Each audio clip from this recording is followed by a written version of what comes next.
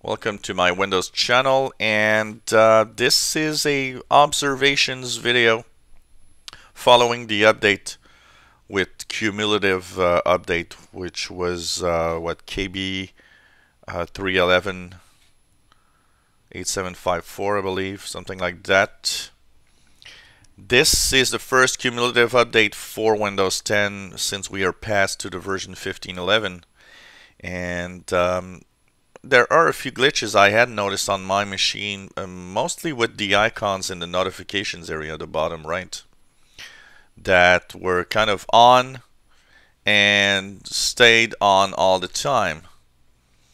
So I started looking also at the forums, also reading the comments from everybody here on the channel. I came to realize that my flight mode button, for example, was always on. It was blue, and when I clicked on it, nothing happened.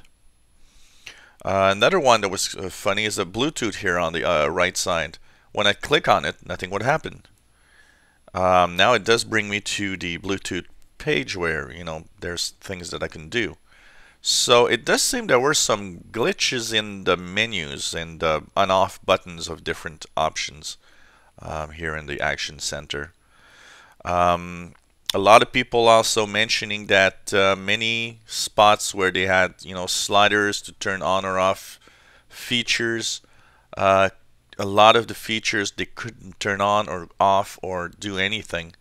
So these are a few other glitches that I've noticed. Myself, I had not seen any of those glitches with the settings menu, but I had noticed that the notification area buttons on the bottom here, some of them were kind of working very, very weird. Another thing that I've noticed, well, not noticed, but that I've seen on the forums, if you had some problems with Cortana in Canada and Australia not working, because we are the two new countries where Cortana is now working. Apparently, they fixed some glitches where people couldn't access Cortana. So now it should. What's the weather like? So now, if you had some problems with that, it should work, as I just did a demonstration. My Cortana did not have a problem except for maybe the first 2 hours of upgrading to Windows 10 November update, but then it kind of fixed itself. So if you had Cortana problems, that cumulative update maybe fixes a few things for you. And last but not least, another observation I've seen on the forums, and it's about the fact that this update fixes the Mail and Calendar app, because apparently a lot of people were mentioning that their Mail and Calendar app were crashing with the new update.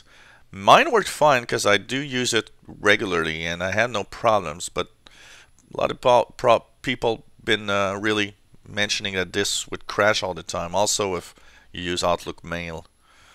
So these are a few of the things that the cumulative update seems to fix from the observations that I have.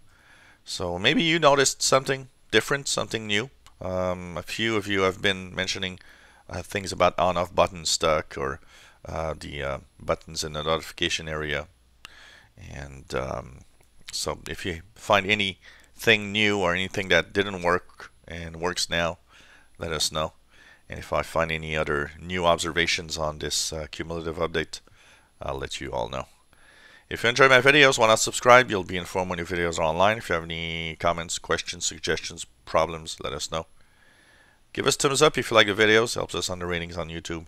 And thank you so much for following us.